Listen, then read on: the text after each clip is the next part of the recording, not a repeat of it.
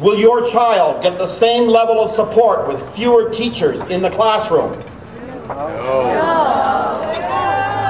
How will your child with special needs cope when the number of educational assistants is reduced? The province announced this week it was spending $550 million to build and modernize 35 schools. We can all agree that the money invested in these schools is much needed and long overdue, but it leads to more questions. Will schools, old or new, receive the care and maintenance required if there are fewer maintenance and support staff? No. Will your child continue to be safe in schools with less staff? No. Will schools be able to continue offering students a warm and welcoming atmosphere, one in which they are inspired to learn? No.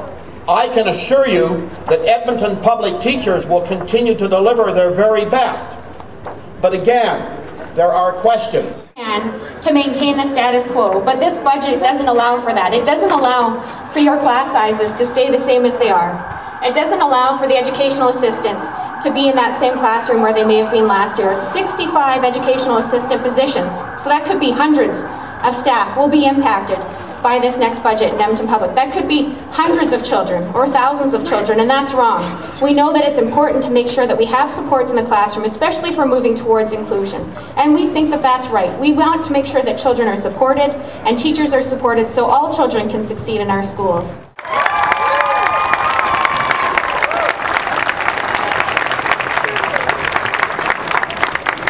And thanks again to the parents of Holyrood. Thanks to all of the children of Holyrood, everyone who's wearing a sign today. And we are the future. You're right. You are worth investing in. Education is your right.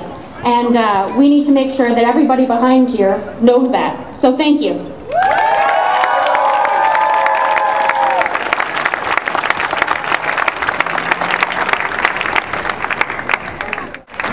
It's a real pleasure to see elected school board trustees with the parents today advocating for public school funding that meets the needs not only of kindergarten, but elementary, junior high, and high school and special needs students.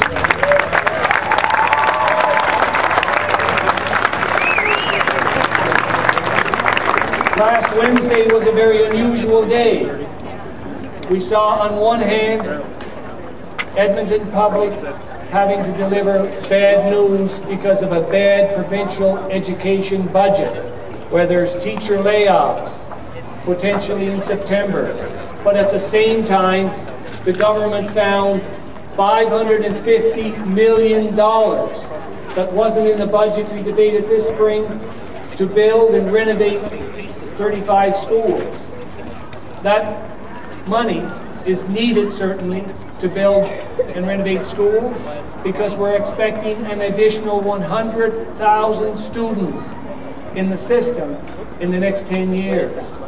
We should be planning properly for those 100,000 students, and we shouldn't be laying off any teachers, and we shouldn't be ignoring the Learning Commission from 2003.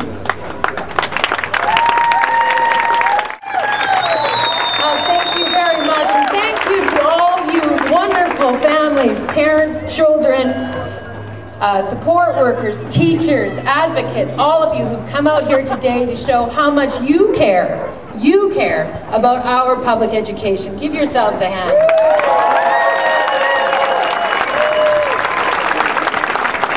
Now, we've had a lot of people from around Edmonton who are here today, a wonderful crowd, but as I left the office on Friday, I discovered a big envelope that had been delivered to my desk, which are about 200 individually written letters from parents in Canmore who are concerned about what the cuts are going to do to their schools and their community.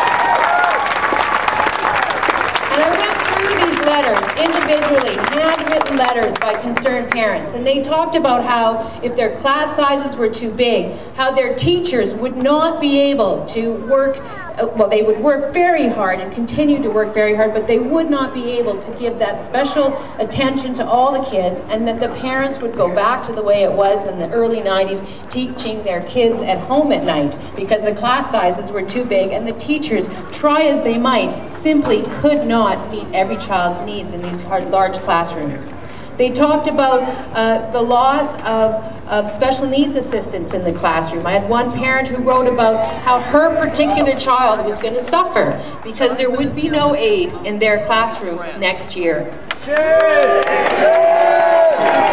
And they talked about how their kids might get sick and how they might be exposed to infections because there was going to be cuts in the janitorial staff and the cleaning and the work and the maintenance around those schools every day. And they talked about how they were worried about that. Each story, each handwritten story, 200 of them from one town in Alberta. And this is what this government has caused. This is what it's creating. It's going to hurt our kids. That's what it comes down to. They've made decisions that are going to hurt our kids. Is that acceptable?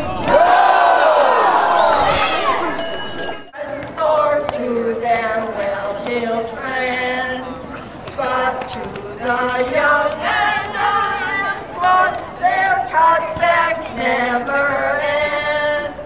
We want our schools and colleges available to all, and money to make sure that our standards do not fall. Let's all work together now to stop cutbacks to our schools. When Tories get in power, they're always blinding me.